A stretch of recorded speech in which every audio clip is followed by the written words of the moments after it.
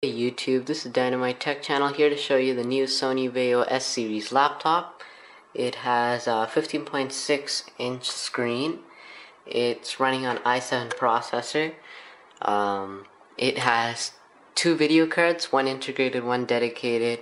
As you can see here, here's a switch where you can choose from speed and stamina. The stamina switch basically means that it's switching to the integrated graphics, which is the Intel 4000 HD, and speed is the NVIDIA GT640M Li.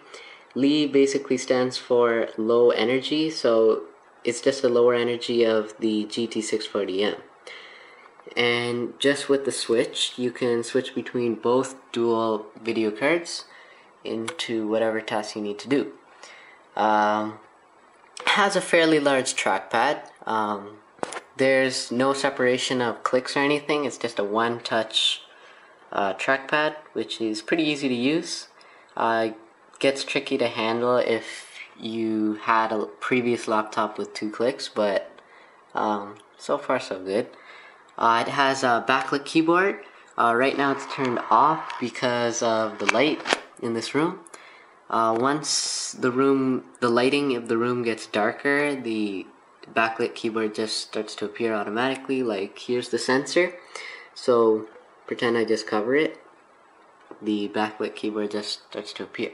So that's a pretty cool feature that can enhance the laptop itself. It has an IPS screen, so IPS basically means that from any viewing angle you can still see the same colors. It doesn't get more saturated or anything like that. And it has lots of ports. They put all the ports on the right hand of the laptop, so if you have trouble with that, I guess that's probably the only issue with ports. You can see here they have the 2.0 USB, 2 3.0, 1 HDMI, and 1 VGA.